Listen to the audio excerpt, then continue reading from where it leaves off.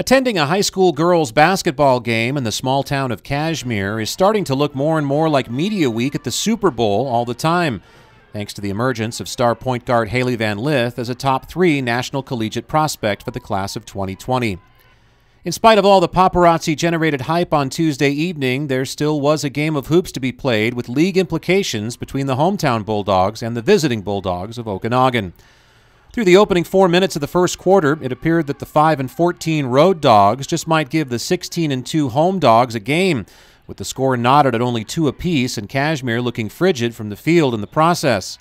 But unlike a watched pot on the stove, the fans and cameras whose eyes were trained on both Van Lith and the hometown Bulldogs didn't have to wait long for each to boil over, as Cashmere proceeded to take the game from a 2-all tie to a score of 40-2 with a 38-0 run over the next 9 minutes of the contest. The home Bulldogs had the game completely out of reach after 16 minutes, leading by the count of 47-5 at halftime. Van Lith finished the contest with 28 points as Cashmere remained undefeated in Caribou Trail play this season at 11-0 with a 72-19 victory.